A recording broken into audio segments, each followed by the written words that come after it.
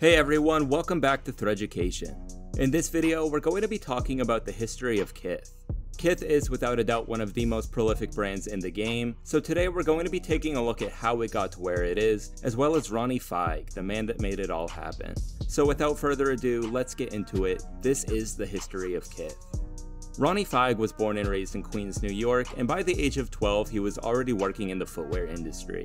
His mother's cousin, David Z, owned an eponymous chain of footwear stores throughout the city, and having always looked up to him, Ronnie asked for a job. David agreed easily enough, but I can assure you that was the only easy thing about it. Ronnie was still just a kid, but he was now taking the train into the city after getting out of school, working long hours in the stockroom, then heading back home at the end of the night so he could get ready to do it all again the next day. Ronnie was happy to be working in the stockroom, but as he discussed in an interview with the Wall Street Journal, it didn't last all that long. About 2 months into this new job, he was climbing a ladder to move some boxes and ended up falling from the top shelf. Now don't worry, he ended up being perfectly fine, and as it turns out, this was kind of a good thing because it was at this point that David Z decided to move him out of the stockroom and into the front of the store. He'd always known that Ronnie was capable of more than just pushing boxes around, but he wanted to know that he was willing to put the work in, and after the fall, I guess he'd seen enough. So from that point forward, he began working a sales role, and this would prove to be an incredibly formative experience for him. He was still young, but now that he was out on the floor, he was becoming much better at identifying style trends. He knew which shoes were selling and which ones weren't. A lot of this he learned while on the job, but at the same time, he'd always had his own unique sense of style. You see, earlier in his childhood, Ronnie was like the countless other kids his age who wanted a pair of Reebok pumps. As cool as they were also quite expensive, and so rather than buying him a pair of the pumps, his mother bought him a pair of Asics. They weren't as flashy, and at first he really didn't like them, but as time went on, they became his favorite pair. Now going back to David Z, Ronnie was successful in his role as a salesperson, and over the next few years he would work his way up to the role of assistant manager, and by the time he turned 25, he was promoted to head buyer. What this meant was that he was now the one deciding which shoes were being stocked at David Z's stores, and one of the first brands that he opened an account with was Asics. This was of course one of his personal favorites, but it quickly became a favorite among customers as well. As he recalls in an interview with Complex, the Onitsuka Tigers were pretty much flying off the shelves, and I don't want to downplay the significance of this, because prior to being stocked at David Z, Asics were known more for their functionality than they were for their style. And the same could be said for David Z. Before Ronnie stepped in, the store was known more for its boots than it was for sneakers. Business-wise, this ended up being great for both David Z and Asics. In fact, through this relationship, Ronnie befriended Asics account manager Mike McLaughlin. Mike recognized Ronnie's commitment to the brand and offered him his very own Asics collaboration. Technically speaking, this was branded as a collaboration between David Z and Asics, but Ronnie is the one who designed the 3 eye-grabbing colorways, and he himself chose the Gel Light 3 model because that is the same model that his mom bought him when he asked for the Reebok pumps. Now obviously the shoes look cool, but you have to remember that Ronnie wasn't exactly a big name in the sneaker community at this point, so there wasn't a whole lot of demand. They only produced 756 pairs of the shoe, with 252 of each colorway, which is why it is referred to as the 252 pack, and on the first day they only sold a few. One of those pairs, however, ended up in the hands of someone very important. Seemingly at random, a guy came into the store and started talking to Ronnie about the shoe. Ronnie explained that it was a limited collaboration, the guy bought a pair, and that seemed to be the end of it. But the very next day, by some miracle, the David Z Asics were featured in the Wall Street Journal. So what happened here? Well, as it turns out, the guy that came in to talk to Ronnie was actually an editor at the Wall Street Journal, and he was working on a story about limited edition sneakers. As you can see here, the article placed Ronnie's Asics alongside limited edition Vans and Nikes, and this drove demand through the roof. The article had caught everyone's attention, and when I say everyone, I mean everyone. The very next day, there were people lining up to buy the shoe at David Z, but what you might be surprised to learn is that one of the people that walked into the store that day was the president of Adidas.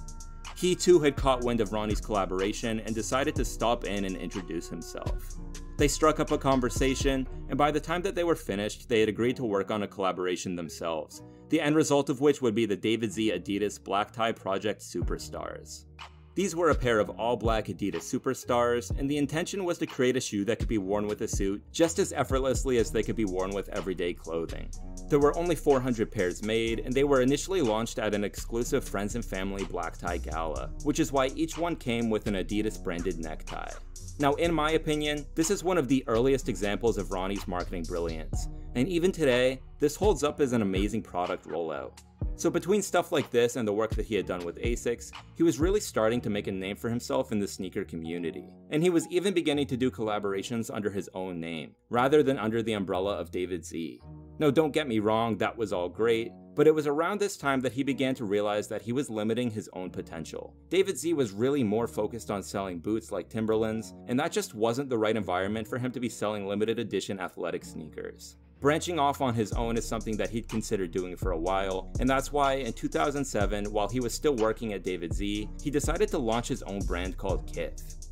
The name Kith comes from the old-fashioned term kith and kin, which basically means friends and family. So from the very beginning, the brand has been built upon the idea of creating products for a tight-knit community, and of course, offering very limited releases. This also explains why the brand's slogan is "Just Us." Now, when I say that Ronnie launched Kith in 2007, I want to be very clear in saying that it was really nothing more than a handful of t-shirts and jackets, which is why he would continue doing collaborations under his own name rather than the brand's name. But in 2010, that all changed. After nearly 15 years at David Z, Ronnie decided it was time to leave and start something of his own. He was going to open his own store. In order to open his own store, Ronnie partnered with longtime family friend Sam Ben Abraham. Sam already owned a chain of stores called Atrium, and he offered to let Ronnie run the sneaker section, but he had something bigger in mind. He wasn't leaving David Z just to go do the same job somewhere else. He understood the importance of building his own brand, and that's what he wanted to do. After talking about it for a bit, they came to an agreement. Ronnie would run the sneaker section, but it would be branded under the name Kith, and would basically operate as its own store aside from the fact that it was attached to Atrium. So yes, the first Kith store was technically part of another store, and while that may not sound ideal, it was just the start that Ronnie needed. And by the end of 2011, he'd opened up shop in both Brooklyn and Manhattan. Now, anytime you start a business venture like this, there is an inherent level of risk, and that was certainly the case for Ronnie. Not only did he have to borrow money to make it happen, but he also gave up some pretty lucrative opportunities. As we've discussed, he'd made a decent name for himself in the footwear industry by this point, and while he won't give out any names, he's gone on record saying that after leaving David Z, he had offers to go and work for several major companies. As I'm sure you can imagine, this was quite tempting, but he pushed forward with pursuing his dream, and it's safe to say that it paid off. Right away, Kith became one of the most popular sneaker stores in the city, and it was for a good reason. During his time at David Z, Ronnie had formed relationships with account managers at several different brands, and in total, he had collaborated on more than 100 different pairs of shoes. So by the time he started his own store, he had no problem securing new collaborations and other exclusive releases. By the end of 2011, Kith was well on its way to becoming one of the most popular retailers in the city and eventually the world, but nowadays it's recognized as a brand just as much as it is a store. So what changed? Well, as I just mentioned, Kith actually started as a clothing line back in 2007 when Ronnie put out a few t-shirts and jackets, but it never really went any further than that, and he ended up diverting most of his time and attention towards sneakers. That was until 2012 when he received a birthday gift that would change everything. Again, in his interview with Complex, Ronnie explains that he received a pair of camo pants made by the brand Scotch & Soda as a birthday gift. He liked the pants, but they didn't quite fit right, so he brought them to a tailor and had them adjusted to his liking. After this, he began wearing them regularly, and as he recalls, he knew he was onto something when people started complimenting his pants more than they were complimenting his sneakers. That's what sparked the idea to create his own pants, so he had a local manufacturer create 12 pairs using the same camo pattern as the Scotch & Soda pants, but with the same adjustments he'd had done at the tailor, including a tighter fit and elastic cuff. He wasn't exactly sure how his customers would react, but he put the pants up in the store, and to his surprise, they sold out on the first day. Unable to tell if this was just a fluke, he had more made, put them back out, and once again, to his surprise, they sold out. He started upping the quantity each time, and before long, he found himself putting in an order for 1,000 pairs. For a brand that was just starting out, that sounds kind of crazy, but lo and behold, these two sold out. So what was happening? How was this sneaker store's in-house clothing line suddenly flying off the shelves? Well, the answer sort of lies within the question. Think back to 2012, and you may remember that jogger pants were extremely popular in the sneaker community, and what Ronnie had created was basically a high-end stylish jogger. They looked cool, and the elastic cuff around the ankle made it easy for you to show off your sneakers. In other words, he had basically created the perfect pair of pants for his customer base of sneakerheads. They were going into the store to buy shoes, and he was showing them the perfect pair of pants to go with them. It started organically, but in hindsight, it was the smartest thing he could have done.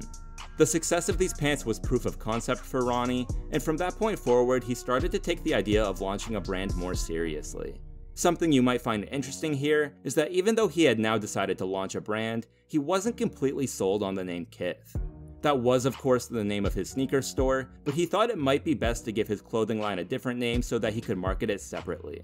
As we now know, he did end up sticking with the name Kith, and I honestly think that this played a major role in jumpstarting the brand's popularity.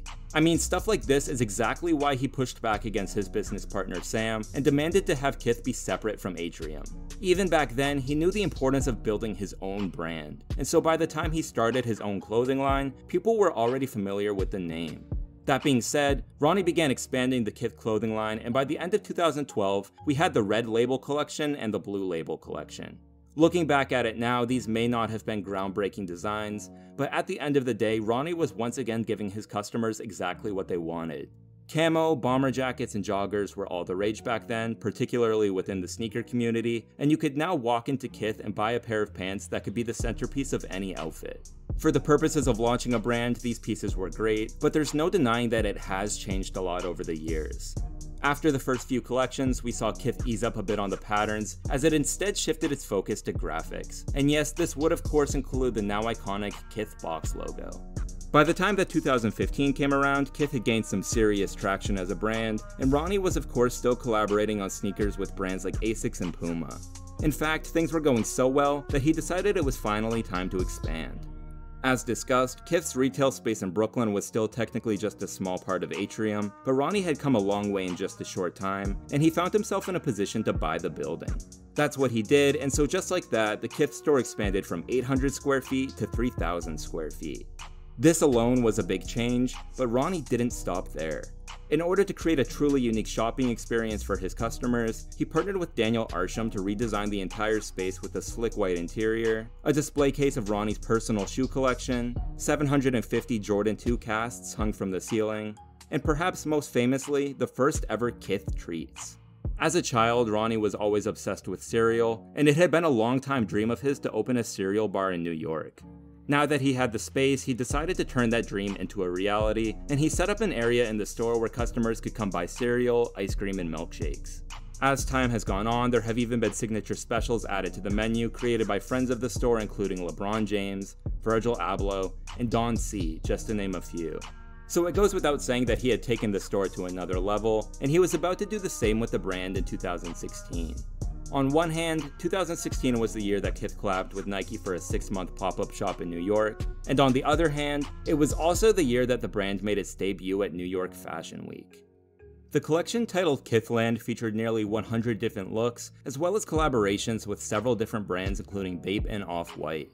Since this first show, Kith has made a number of other appearances at Fashion Week, but I should be clear in saying that the brand still doesn't follow the traditional fashion calendar.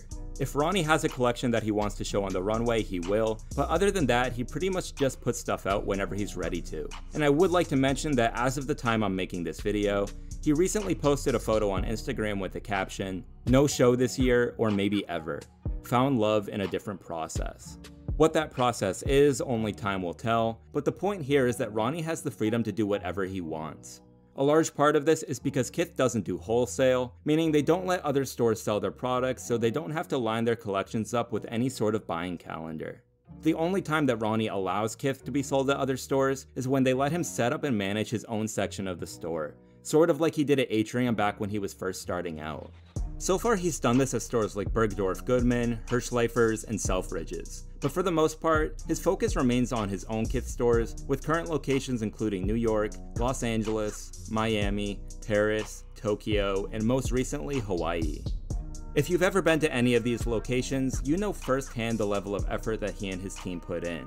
The curation of brands, the interior design, the architecture, the music, and of course the snack bar all come together to create a memorable shopping experience. I myself have stopped in on more than one occasion just to hang out and grab ice cream, and that's kind of the point. Kith stores are the type of place that you want to keep going back to time and time again, and as far as the clothing line, Kith is the type of brand that you just want to keep buying from time and time again. We've touched on this already, but Ronnie truly is the king of the collab, and this helps keep things fresh.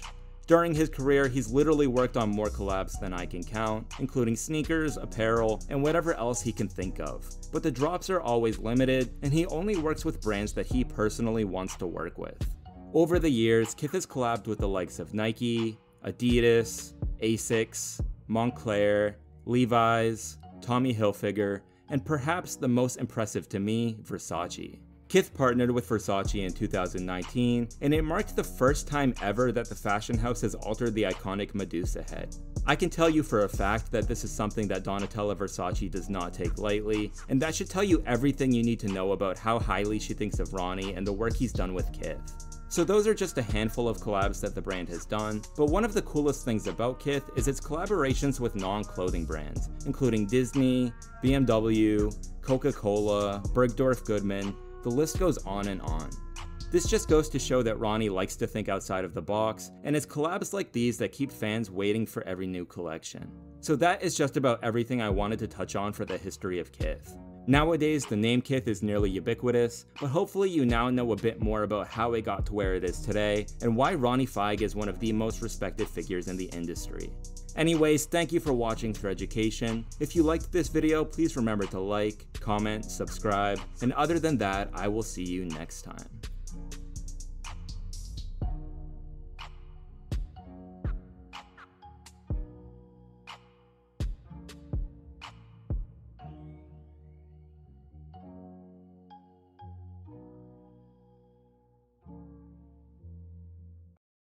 Have you ever basically been like, I have so many pairs of sneakers and I'm just gonna throw some in the ocean because I have so many that I can do killer shit like that? No. No. No.